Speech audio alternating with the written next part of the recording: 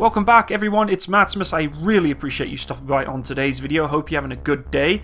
So today we are discussing types of weapons platforms that can be put and upgraded onto new infantry fighting vehicles or old infantry fighting vehicles for the modern day battlefield. Now, you know me, I love my armor, I love my heavy main battle tanks, but I also love my infantry fighting vehicles, and I feel that the infantry fighting vehicle world has been neglected on the main armaments front.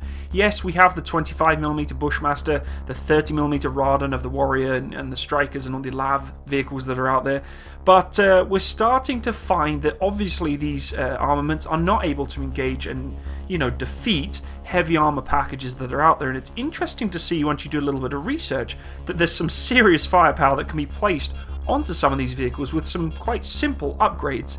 Now, the platforms that we're looking at today are the Cockerel 3000 series and some other modular bases that are out there that can be given to just about any vehicle out there today. They can be produced in such a way that they're modular, very easy to swap in and out, and Cockerel is actually made by the CMA group, or CMI group now known. Their headquarters is in Belgium, and they do all sorts of stuff. They maintain energy, defense, steel making, all sorts of things, but part of the CMI group is the CMI defense industry, and they've been very, very good at producing these kinds of technology.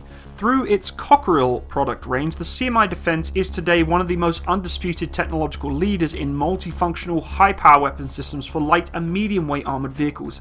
Since the 70s, CMI Defense is recognised as the world leader in 90mm caliber gun systems, two of which are the Cockerel Mark III M1A1 and the Cockerel CSA 90LP turret, and the Cockerel Mark VIII 90mm gun, with also the Cockerel LCTS 90LP turret. They're very, very good at producing turrets, guys, let's just put it that way.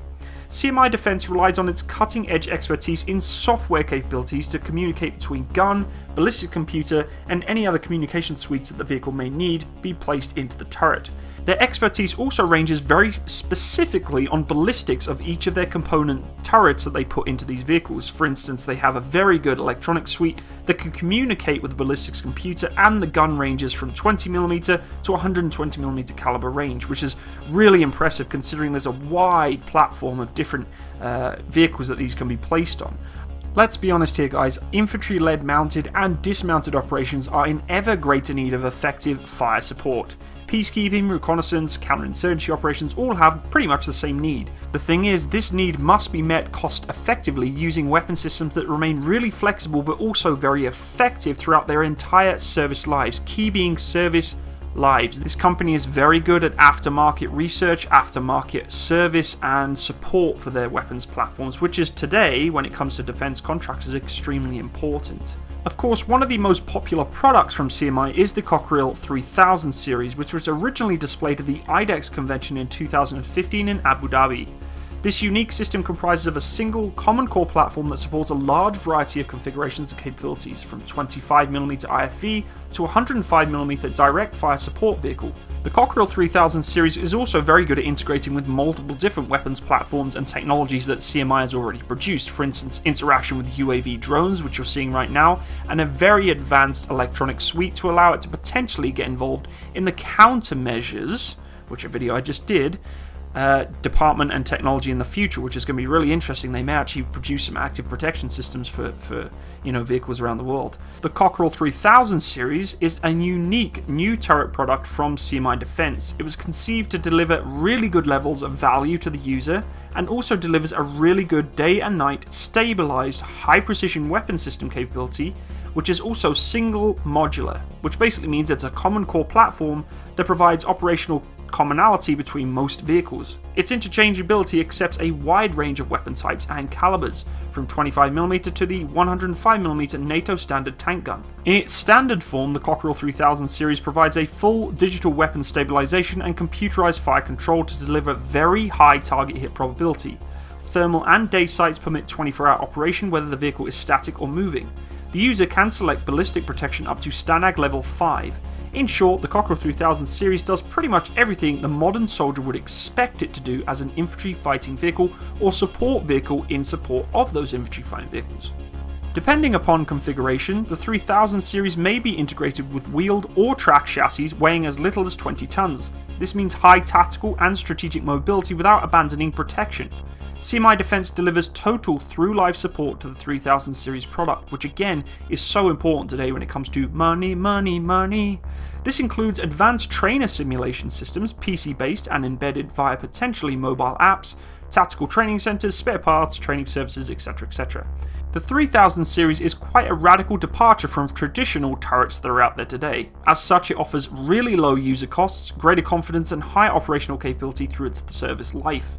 In combination with General Dynamics European Land Systems' Desert Piranha chassis, the Cockerel 3000 series offers a really effective and flexible combat system to be used as an infantry fighting vehicle.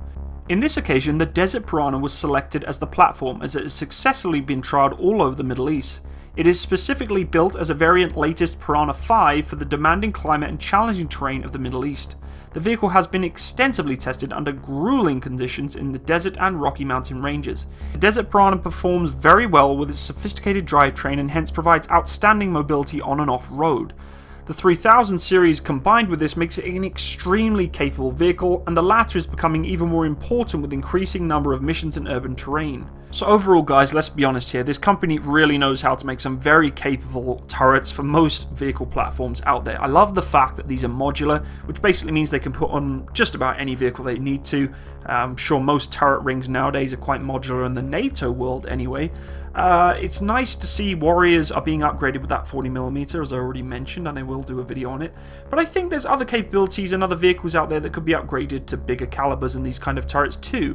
Of course, we do have the Striker with the beautiful 105mm main armament with its auto-loader, but is there anything else you can think of that we could potentially upgrade? I mean, honestly, I think there is the capability of being able to give, for sure, places like Australia, newer, more upgraded armament.